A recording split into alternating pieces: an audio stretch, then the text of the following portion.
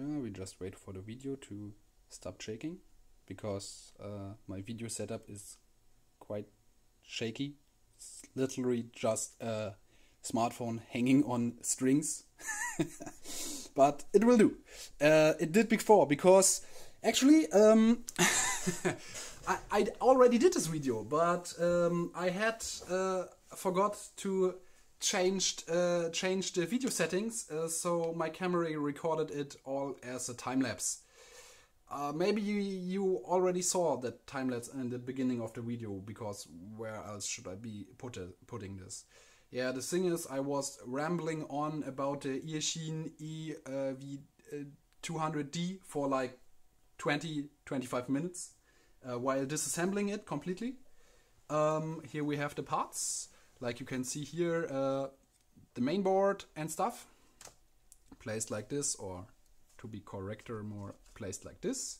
Then we have the LCD driver board. We have our module, in this case a rapid fire up here, some fan, and the LCDs. The problem is with these glasses, I bought them cheap on the internet, used, and the guy said the left eyepiece had a problem. It would flicker or completely go out. He said it's only on cold days, but I found out it's not only on cold days, it's like always. It doesn't even turn on for me. So I tried to find out where could be the problem. At first I tried to connect this LCD to the outputs of the other side from the LCD driver board, because the LCD driver board gets its signal from the main board, and the main board gets it from the rapid fire. I was thinking, yeah, maybe I just connect it to the other side, because the connectors on both sides are identical. And I tried it on the other path for the right side of the goggles, and the module worked. So the module wasn't the problem. We can put this aside. This works. Next thing, I was thinking, could it be the main board? But if it would be the main board, why should I see even anything? Because I wasn't using a 2D function or something. That means there is only one video going from the main board to the driver board. So I was thinking, okay, main board should be working. We can put this aside too. And also we can put this fan beside. The only thing remaining was this board, the driver board for the two LCDs. It has only one chip on it. It is a RDC100, and it's the chip made by the manufacturer of the LCDs, which is Raiden Tech, and the modules are actually the RDP502H in the 1822 version. You can see this on this site, and I checked on the website. Those are the modules, and they have a driver chip, which is this one.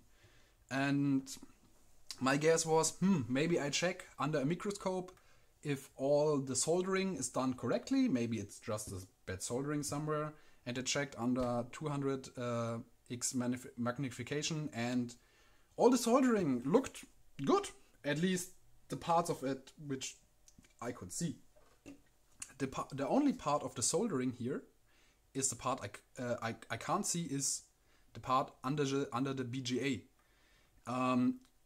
For you guys who don't know what a BGA is, it's basically a chip with the pins not on the side but with pads under the chip. And you have little soldering balls which connect the pads from the chip with the pads on the PCB. And with temperature stress, the board can stretch and some of the soldering balls can become loose. And that's my guess what's happened here. So I tried, I heard about maybe with other chips like graphic cards with big BGAs had sometimes the same problem, and I actually worked sometimes back in manufacturing of PCBs a little bit. And we also back there had this problems that not all the balls were connecting to the PVC. And one fix for this is just taking this thing, desolder the fan, and then just put it in the oven for with like 150 degrees, European degrees, not American degrees, and let it there for like 20 minutes. You have to remove the fan before because the fan has magnets inside, and if you put the fan in the oven, the magnets will lose their magnetic force. So we have to desolder this. And I actually tried this.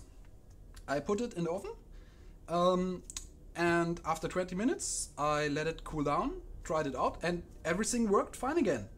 So I guess, yeah, that was a fix, but then I let the goggles on for like 55 minutes and everything still was fine until I loaded all up my batteries for the drone and went out flying, and it's quite cold out here already, and like 7 degrees maybe.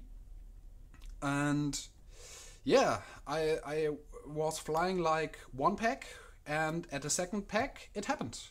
The eyepiece started flickering again a bit. But at this time not the whole eyepiece was flickering. The only thing I noticed was the backlight. The backlight was flickering. So my guess then was, the video is working. The BGR must be on soldering, must be on correctly. Because I was guessing that the background illumination of the LCD wasn't working from inside the chips, but with those driver components on this side. I'm not really sure about it because I tried to find the datasheet of this chip, but you can only find the datasheet for the next generation of this chip, the RDC200, but not the old one. If you find it, please write me a comment, would be nice. My guess now is that there's something, a problem with the connection of the cable to this inside, or maybe a problem with the voltage circuit for the background illumination on the left side. I'm not really sure how to fix this, because I would now try just checking all the voltages on the right side and trying to find the same points on the left side, trying to find what voltage isn't there. But I've run into problems with this, because if the left side doesn't detect a display, it won't put out voltage at all. So I can't really compare both sides. Yeah, but my idea where I would take a heat source, since I don't have a hot air iron, a hot air soldering iron. I would just warm up some parts of the PVC and then look what part of it made it work again. So I could find out where the bad solder joint maybe is, if there is a bad solder joint besides the maybe bad solder point beneath the BGA. And I guess I keep you updated. Now I'm gonna input a quick assembly video, I guess. But first I'm gonna put this thing in the oven again. This time I'm gonna try out 205 degrees for like 10 to 15 minutes and hope that that will fix it for like 45 minutes maybe again, or maybe just inside where it's warm. Another fix could be just placing a heat element next to the board so it stays warm outside. But I'm not a fan of this workaround. I would like to get this one working again.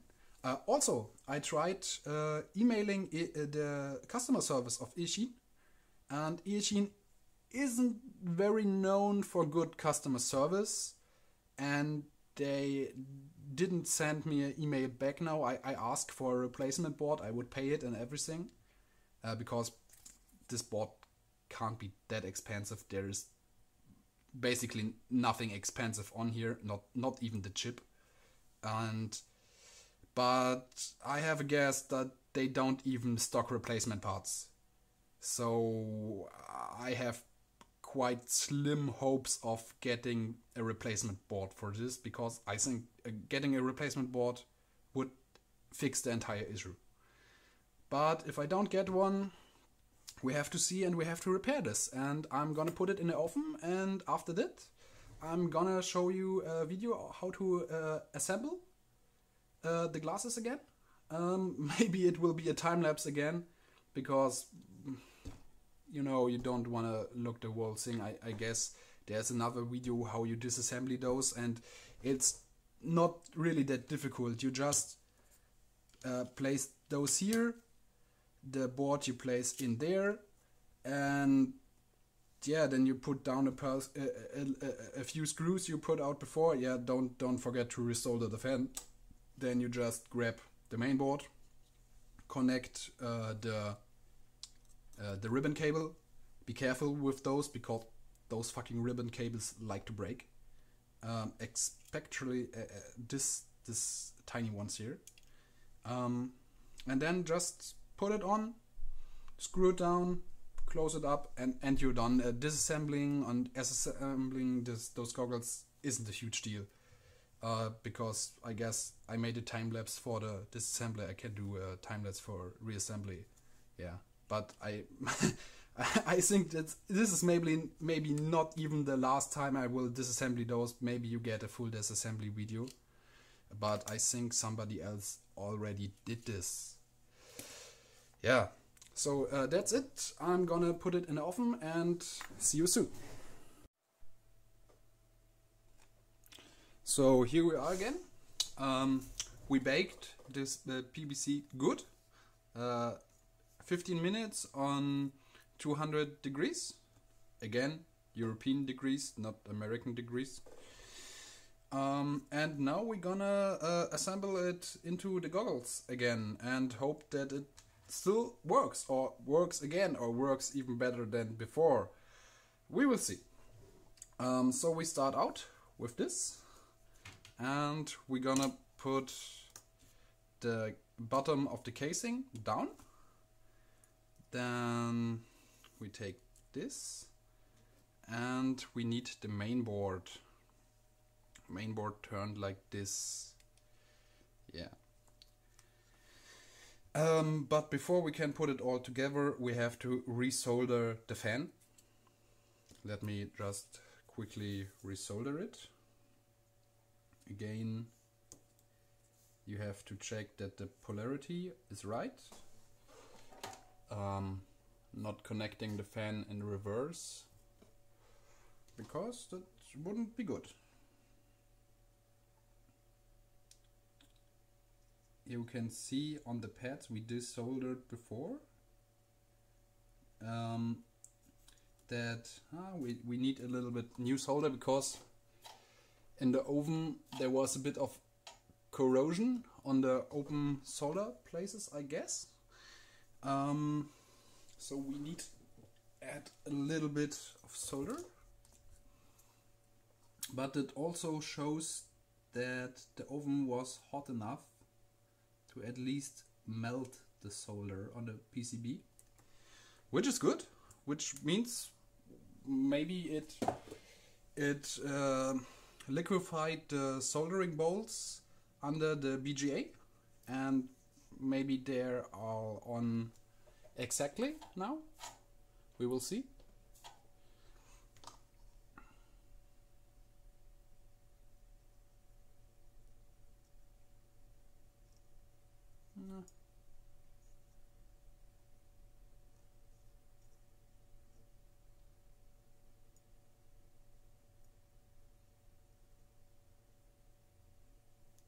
This is on, and now the positive one, and it's on. Could be nicer, but it will do. So Next step is we're gonna reconnect the main ribbon cable, which is this one, and we're gonna put it inside this latch, or I think it's called a latch, but I'm not sure. Well, the snappy connector thing for ribbons cable. So I hope you can see it, but if not, you know what I mean. Just put it gently in there, then clamp it down or clamp it down.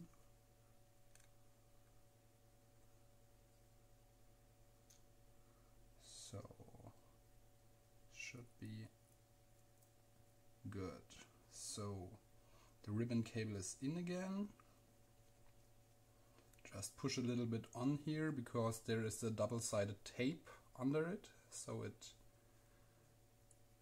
sits on there nice and tight again. Now we're gonna put the ribbon cables of this again inside, which is a little bit how do you call it, flimsy, you would say in Germany, because the ribbon cables are very delicate, very fine, and we don't wanna break them. So we push out the tabs to connect the cables, and then we do it like this. We just take the ribbon cable and try to get it in there like this. Oh, come on. I hate those ribbon cables so much, because if you break one of these, the whole thing is broken, because the other side of those ribbon cables are soldered directly onto the LCD module, and if you break one of those ribbon cables, you can buy another module, because you cannot fix those ribbon cables. At least I can't. If you can tell me how to fix one of those, just write it in the comments. But yeah, fucking ribbon cables. So let's make it a good fit so that it sits in the middle, and clamp it down. Same thing we do on the other side. We just put the ribbon cable in there with the tab up, and when the ribbon cable is fully in there, we clamp the tab down like this, so it sits tight until it clicks a little bit. Yes. But now we see the one ribbon cable is deeper inside than the other, which makes me guess that our left side ribbon cable isn't all the way in, so we unpress the tab and we push it a little bit more in and clamp it down again. Now they're quite right in there. Now we take the last ribbon cable. This is the one for the backlight of the LCD, and put it in there. Yeah. Did I mention that I hate ribbon cables and ribbon cable connectors? Because you can't fix those fucking flimsy pieces of shit if they break. So, all the ribbon cables are in. Now we take the bottom plate again, and we just drop it in. At first the modules, and then we have to fit in the plate, which is really flimsy with all the ribbon cables on it. And down there are some little slot in the plastic for the PCB to fit in. And if it is inside, we can now push the fan back in. You have to push the fan in so that the outlet of the fan is to the downside. So, I hope you can kind of see it. So now this is in. Now we can flip this over, look at all the cables, take a look if the ribbon cables are still in and aren't bent. Looks like it. Just give it a little push there. In this ribbon cable we already have a bend, but it still seems to work. Just don't bend those ribbon cables too much. Now we can put in a few of the screws. At first we take one of the silver screws. There are 4 silver screws, all the same length. And we put it up inside here. And then we just... no. We have a problem. It isn't centered. Now it should be in center. And we can screw it down. So now we're gonna check if the LCDs move, and we see no, they don't. So they aren't fit in there perfectly. So we have to unscrew a little bit at least, because you have to check if the slider for the LCD mounts work. Because if you don't try this while assembling and you notice after, then it's too late to fix and you have to open it up again. Now we can check. Yes, it slides. Yes, this one slides too. So, another try. We screw it again.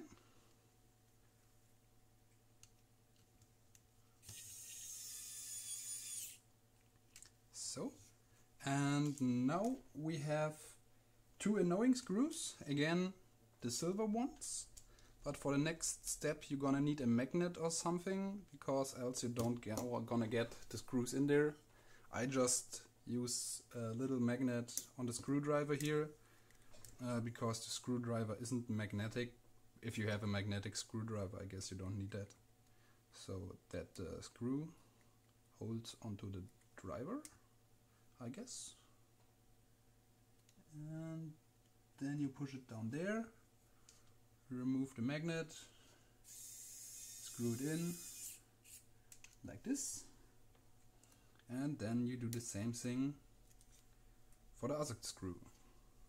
If you at this step lose the screws inside, you're gonna have to get it out again,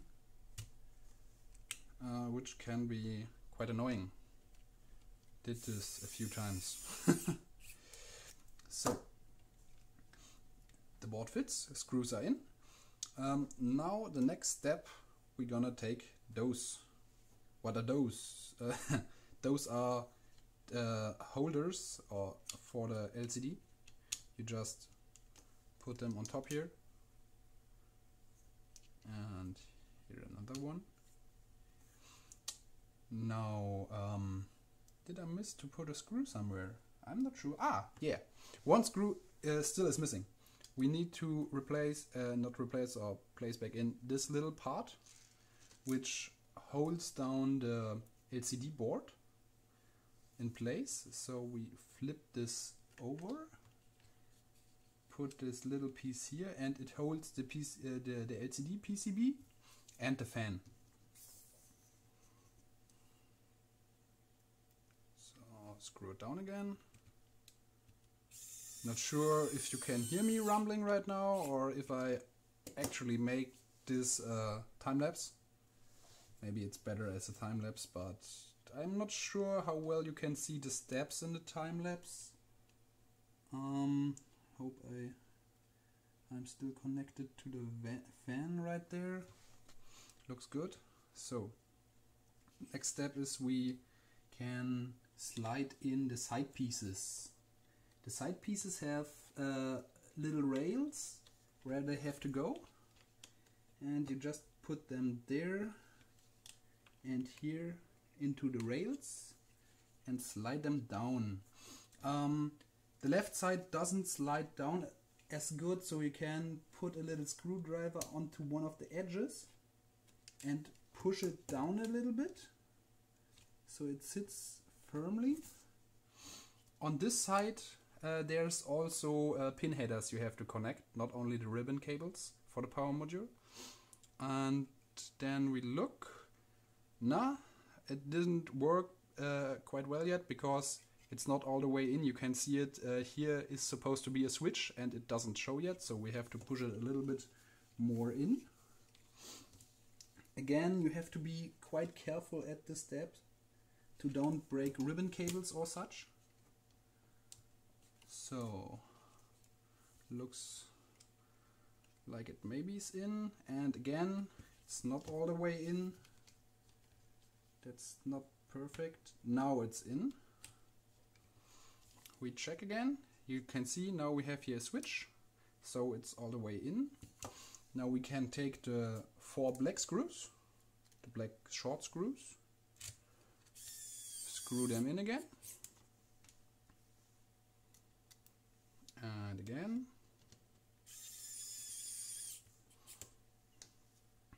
and last 2 ones. So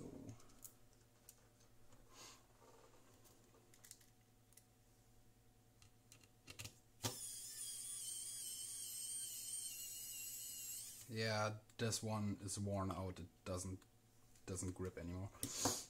At this point we could try to start the goggles, but the problem is the goggles won't even boot up if we don't connect the fan.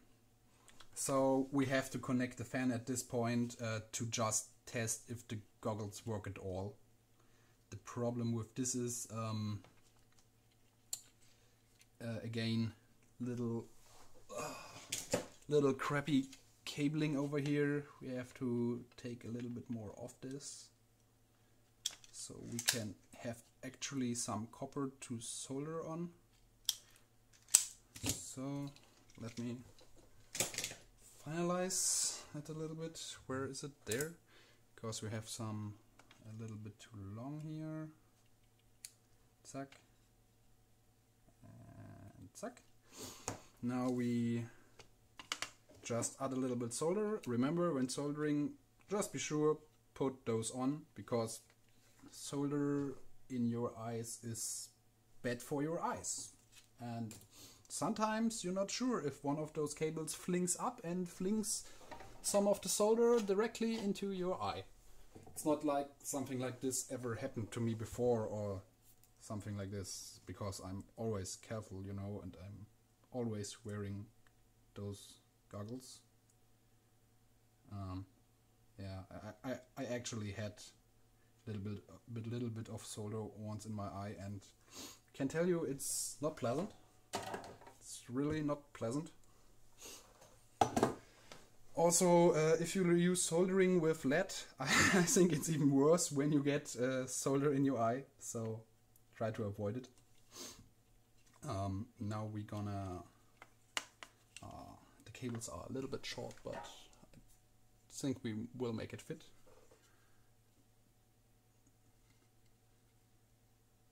So, positive side is on. Now the negative one. And it's on. So now we can put this again up here. Look at everything fits. No, here we have to push it a little bit in so we don't compress the cables. Now we can snap it back into place. Always scares me if I snap it, because I think maybe I break the plastics. But in this case it has to sound like this, I guess. Now we can put back the last two screws, which are the ones here and here, and screw them down. But actually at this point we could test the goggles. I hope there isn't too much background noise, because I guess one of the fans of my PC is spinning a little bit. And yeah, at this point we take out the battery. I have it already here. And we hope really hard that shit's working again. And we wait. And wait. And nothing's happening. We still wait. And wait. And wait. And again. Nothing at all. That isn't a good sign. I guess baking the PCB at 200 degrees was a little bit too high. So only bake them at 150, because 200 seems to kill them completely. I think I will open it up, check if all connections are done correctly, and try again. But I think we may actually killed this thing completely, which isn't that nice. You can hear it still beeps, the mainboard is still functioning, but we have no light at all at the LCDs, which is a little bit of disappointing, but I guess that's happened when you show how to fix something and want to make a video and it horribly goes wrong. So don't bake your PCB too high. 150 works, I tried it, but 200 seems to kill it. Yeah, that's basically all.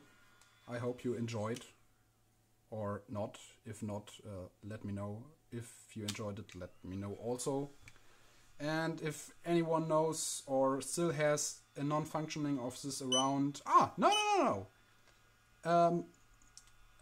I'm not sure, but both screens seem to work.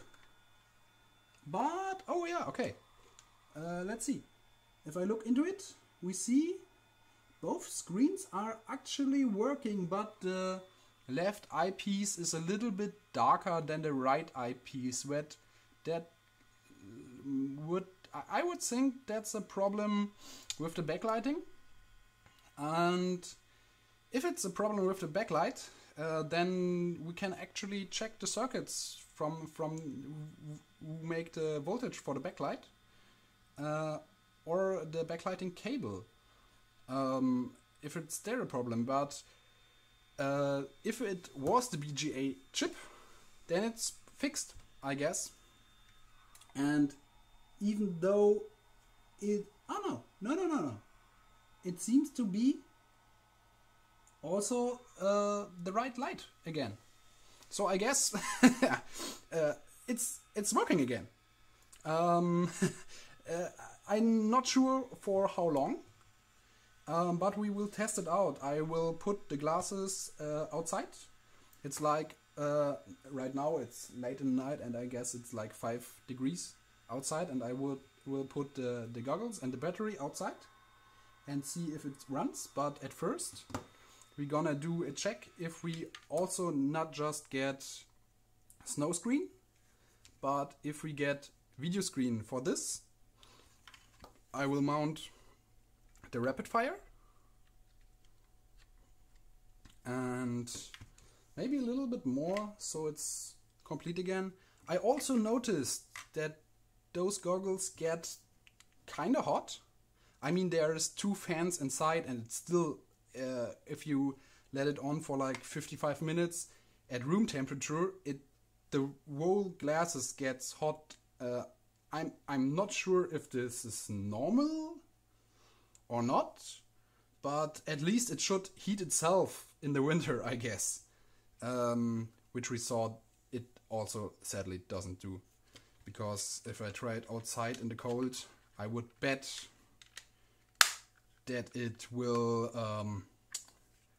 fail on me again. But we will test this. No, I forgot something. We are still in the disassembly, in the assembly part of the wall sink. We have to put this little piece of plastic here again. That's just for the optics, I guess. And then mount it. The sad thing is that this goggles should have quad diversity. I have the old diversity modules here, and I have another one of this. They are exactly the same, and sadly they only work with these goggles. You can't put them in a other module bay, and they don't work there. Also, you can only mount one diversity third-party module on the left side, but you can't also mount one on the right side, which would be cool if you would have quad diversity with 2 rapid fires. I would guess that would be really nice, but it doesn't work sadly. With third-party modules only the left side works. Yeah, now we can mount the faceplate. For this, we just put it here, find the place where the nose goes in, and pull apart the other side and put it in. Like on this side again, pull it apart. Nah, come on. Nah. Oh. Again, with this plastics, I'm always afraid I break something, but it didn't break, it worked. Now we can add the strap again, but I should have mounted the strap before I put all the stuff in, because now I have to screw the strap. We don't need it. So now we have the diversity module, and we're gonna put an antenna on it. At this close distance, because we're gonna test this with this tiny whoop. We won't need an antenna because it should be able to pick it up anyway, but why not just screw one on there.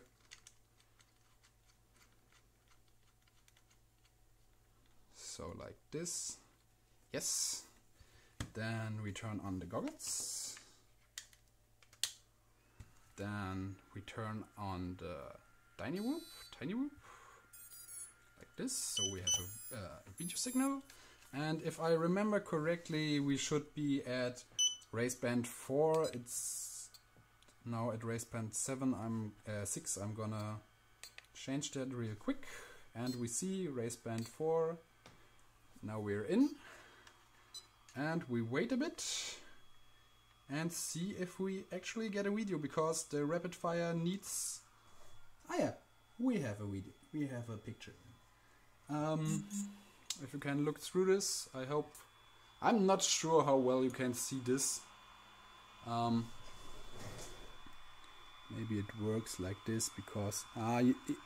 well, it works, but you can't see it because the focus isn't really working, but I can move the drone and you see the picture moving and both eyepieces are working again.